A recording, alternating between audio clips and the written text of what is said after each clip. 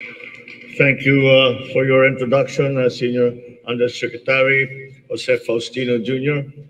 Please take your seats. The AFP Chief of Staff, Lieutenant General Bartolome Baccaro, and the Major Service Commanders, outgoing Commanding General of the Philippine Air Force, Lieutenant General Connor Anthony Canlas Sr., the incoming Commanding General of the Philippine Air Force, Major General Stephen Pareño, Pasay City Mayor Imelda Calixto Rubiano,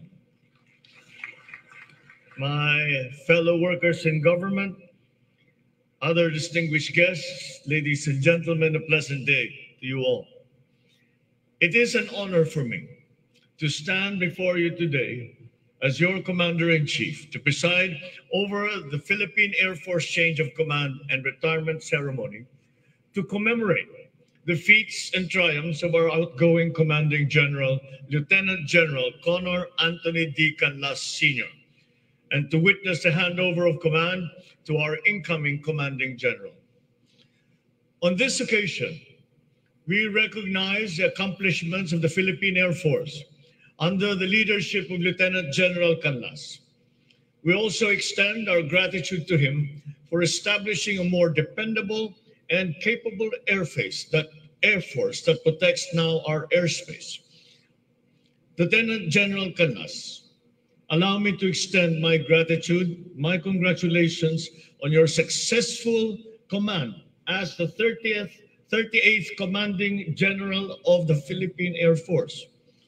During your tour of duty, the country saw a Philippine Air Force that is credible and responsive, made possible through intensive modernization efforts, improvement of our integrated air defense system, regular conduct of aerial intelligence and reconnaissance missions, conduct of humanitarian and assistance and disaster response, and the launching of Flight Plan 2040.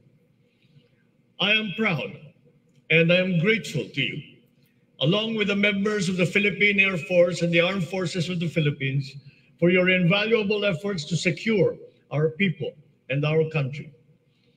Lieutenant General Canlas, I hope that your service to the country over the past years has given you a sense of purpose and fulfillment as a soldier and as a Filipino. As you embark on a new journey, remain steadfast in your beliefs and pursue a path that empowers you. And finally, may you also spend more time with your friends, your family, who I am certain have longed for more of your time these past few decades. At this juncture, allow me to extend my heartfelt congratulations to our 39th Commanding General.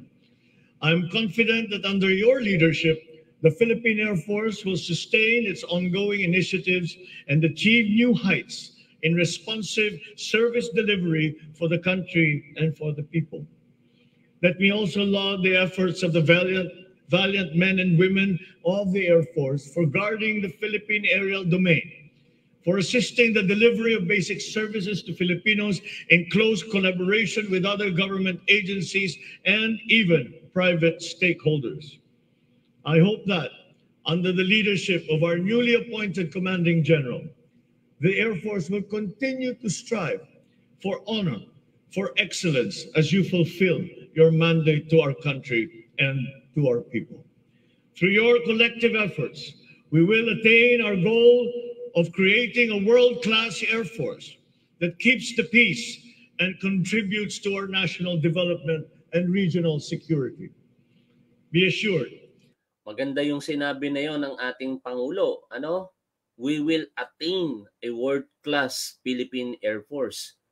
Sana mangyari po talaga mula po sa kasalukuyan hanggang sa 2028.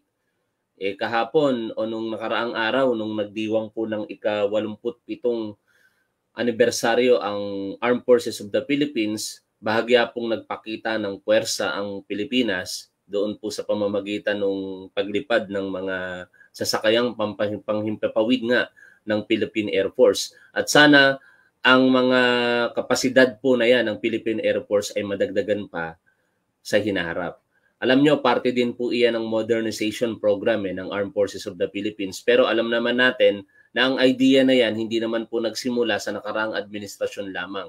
Bagkus ito po ay nag-originate sa ama po ng ating Pangulo na si dating Pangulong Ferdinand Edralin Marcos Sr. Okay, tuloy po natin ang sinasambit po dito ng ating mahal na Pangulo.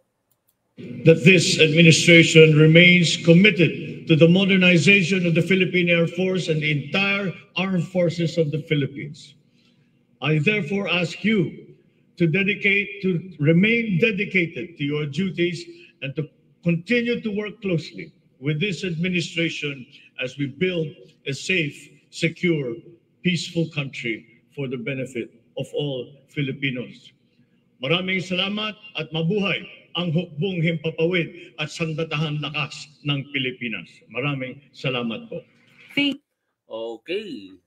So far, yan po ang isa sa mga good news. At kanina, tinalakay na po natin yun. Napakaraming mga pinagagagawa ng ating paano hindi maganda yung salitang ginamit ko mga nagawa ng ating kasalukuyang administrasyon na ikinabibiter lalo nitong mga bashers ng ating mahal na Pangulo. Hindi nila matanggap natapos na ang panahon nila at panahon na po ngayon ng Pangulong Bongbong Marcos.